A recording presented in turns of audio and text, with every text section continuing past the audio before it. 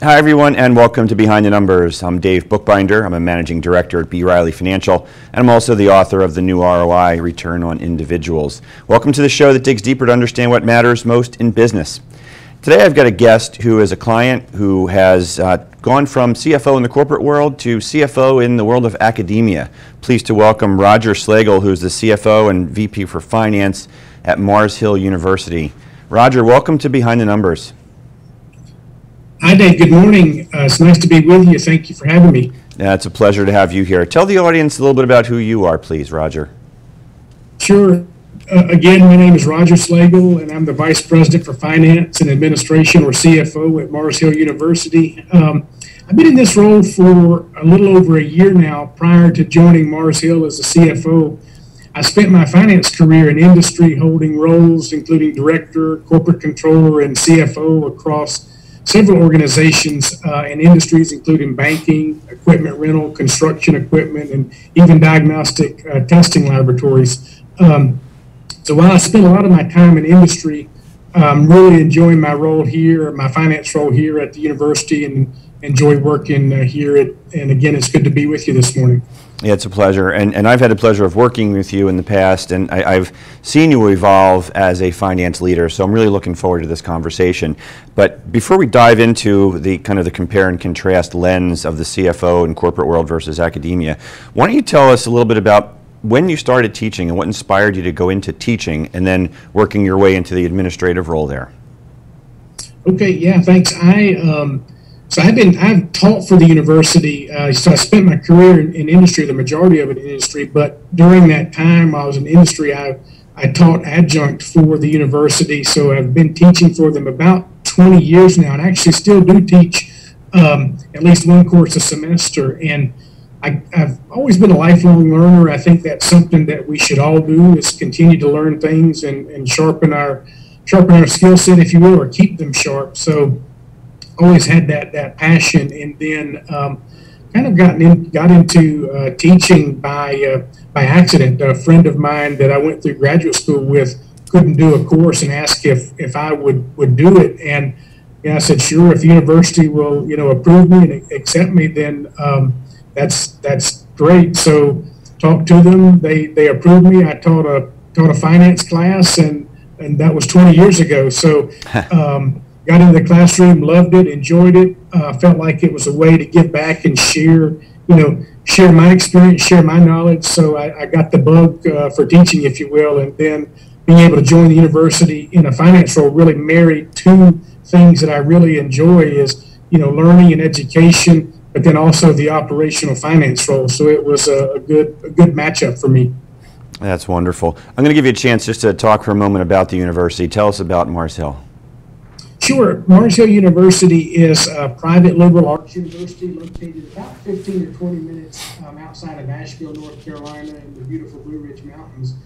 The university was founded in 1856, so we've served our area for over 160 years, and we're really proud to be a long-standing part of the community fabric here, as well as serving our students from all over the world. So we've got deep roots here, and university offers undergraduate and graduate degree programs across many disciplines, far too many for me to name off here in our time, but we have residential, commuter, and online degree programs, and we really pride ourselves as a smaller liberal arts university. We really pride ourselves in providing a quality educational experience and being passionate about our students' success, which is the reason we're here, is to serve the students and help them change their trajectory. Yeah, I like that, especially the beautiful Blue Ridge Mountains. You painted a nice picture for us all. Thank you for that. So you've grown up in the corporate world. You've transitioned into the academic world. What is it that industry can learn from academia, from what you've seen so far, Roger? That's a great question. I think, one thing that I think industry can learn from academia, particularly maybe that mid-sized or entrepreneurial organization, is academia moves at a slower pace, and I think sometimes industry moves at a fast pace. Of course, we all have to move at faster paces now to stay competitive and stay current. But I think industry can learn from higher ed by slowing down a little bit and, maybe not acting so fast, because I think sometimes we can get wrapped up in the speed of movement and maybe fail to consider all the aspects of some of this. I think that may be one thing that industry can learn from higher ed, but I think that's a two-way street. I think, higher ed is adapting and having to move faster as competitive forces, affect all of us. So I think both sides can learn from each other. Yeah, understood. And you and I have talked many times in the past, and I know your view is that the role of finance is what I would call a business partner in an organization. Can you articulate what that means from your perspective?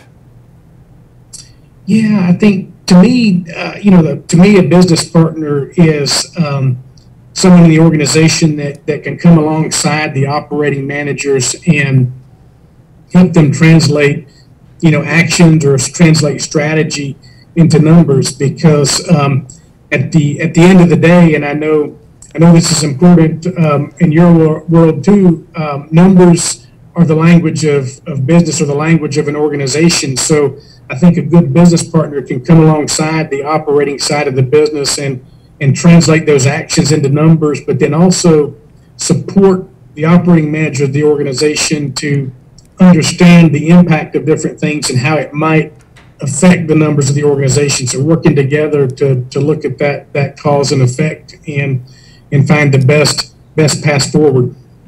Yeah, I want to talk to you now about the kind of your evolution, if you will, Roger. And we've seen it with other folks in organizations evolving from controller to the CFO role. What happens in that mindset, going from kind of the audit mindset to the operational mindset? Yeah, that's a pretty big shift, and I think probably a shift that the finance leaders that you read about now are talking about. But for me, in my experience, I think in the controller role, I was much more focused on ticking and tying the numbers, let's say, and making sure we had the close done on the third day of the month or whatever that might be, and in the reporting and preparing for the audit. So in my experience, the controller role, while I tried to not only focus on that, it's hard not to, but you're really looking in the rearview mirror and looking at the results and the numbers that have already occurred. I think as you make that shift into operational finance or into a CFO role, you're looking in the windshield, you're looking out ahead and saying, okay, we know where we've been, but where do we want to go, and how do we chart a path for that? And again, to tie that in with the business partner, I think that's where, a finance leader can come onto a leadership team or a management team and help articulate that, that vision in terms of the impact on the organization, and help chart that course and chart that path on where we want to go. Roger, tell the folks who are watching and listening how they can contact you if they want to learn more about you or the university. Okay, sure. You can find me on LinkedIn, Roger Slagle on LinkedIn. The university website is mhu.edu, and then you can always reach out to me by email at rslagle@mhu.edu. So that's rslagle@mhu.edu.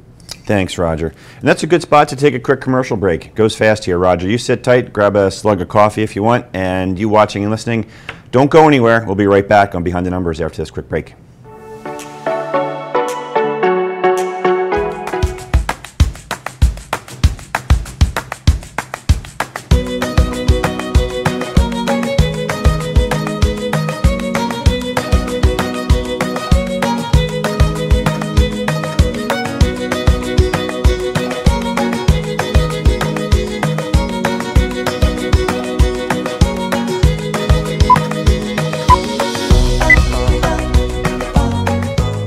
Guess what it is? It's Mount Laurel, New Jersey. It's RBN Television, and you know that it's time for morning coffee. We love our new home. Lots of windows, great light. But the birds. They're back. Yes, I hear them. Uh-oh. Why are these birds so angry? At least Geico makes bundling our home and car insurance easy. We save a lot. I'm going. Ah! Hurry! I know. For bundling made easy, go to geico.com.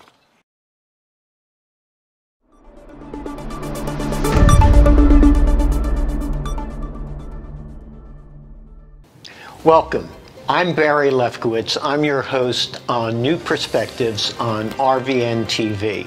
I come to you each week with issues and topics that you will generally find in the news. And if you're looking to be able to get caught up and know what's going on, then New Perspectives is the show for you on RVN TV. Look forward to having you.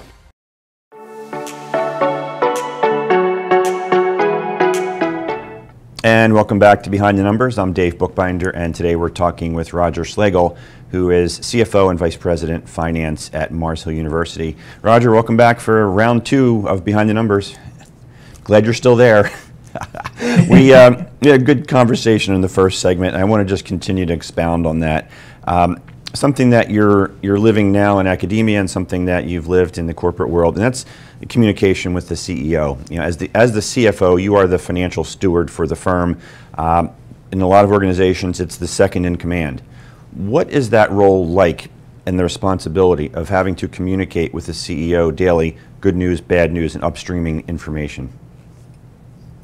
Yeah, you hit the nail on the head there, Dave. I think the dynamic I've always tried to build is a relationship of communication and trust. I think in this role, in the finance role, as you said, it's a fiduciary role. So you have to build that trust with the CEO of the organization and communicate clearly. And my goal is always not for my CEO not to have any surprises. So we have an open dialogue, really a continuous dialogue about what's going on in the organization and what the impact might be. So I think anyone moving into this role should foster that relationship and foster that trust between not just the CEO but the operating team as well, or the management team as well.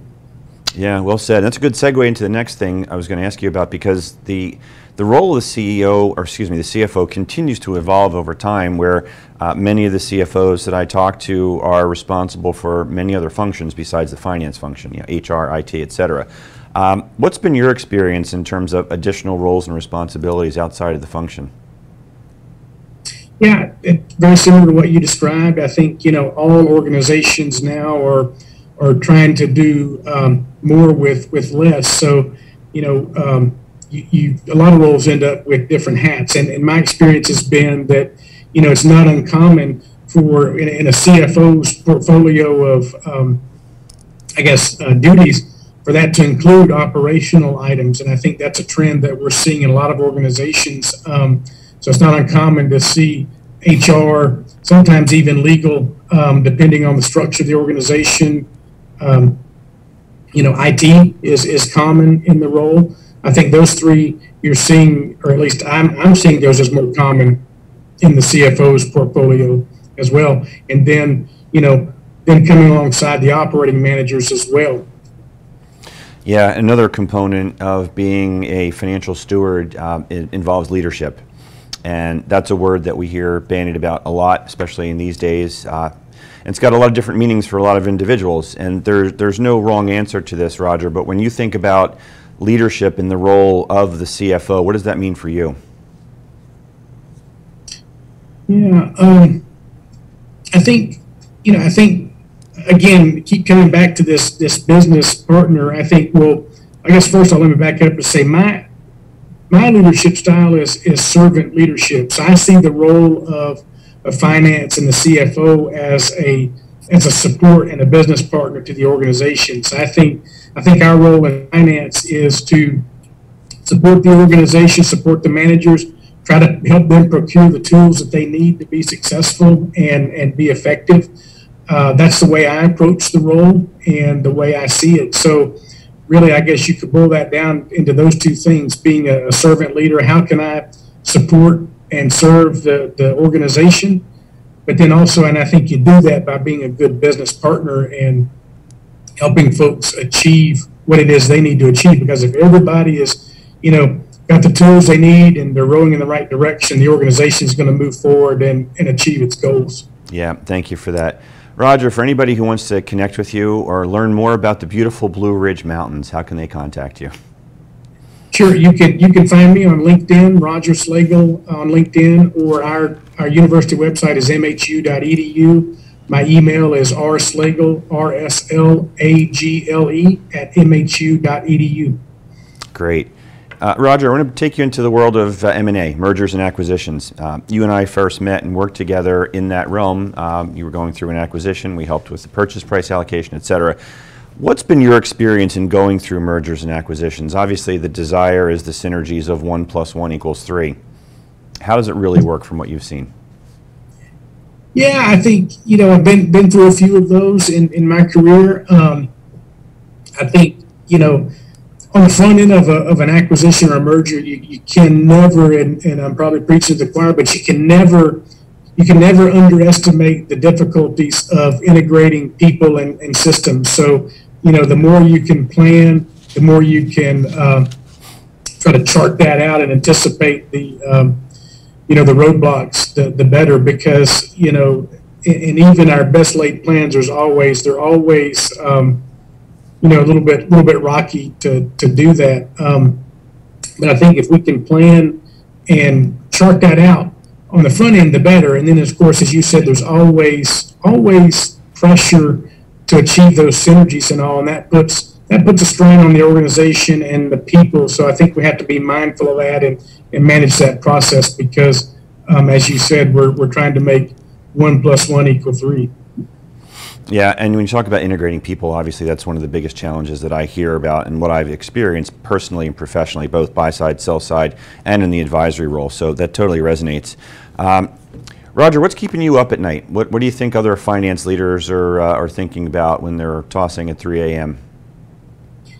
Yeah, and I think, well, that's a great question. And this is not uncommon to me. I'm sure you see it from your other clients and all, but two things that keep me up at night is cybersecurity, and we see a lot of that in higher ed. If you read the chronicles and the periodicals that come out for higher ed and industry in general, you see a lot more about cybersecurity now. I think we're at heightened risk. Ransomware is a huge operational risk because as we all are living in a more increasingly digital world, we have more and more on the cloud, we have more and more digital, if not almost everything digital. So, the risk of a ransomware attack or some type of cyber attack could really pose a huge risk to an organization. So that's one thing that we keep our eyes on, and we have to.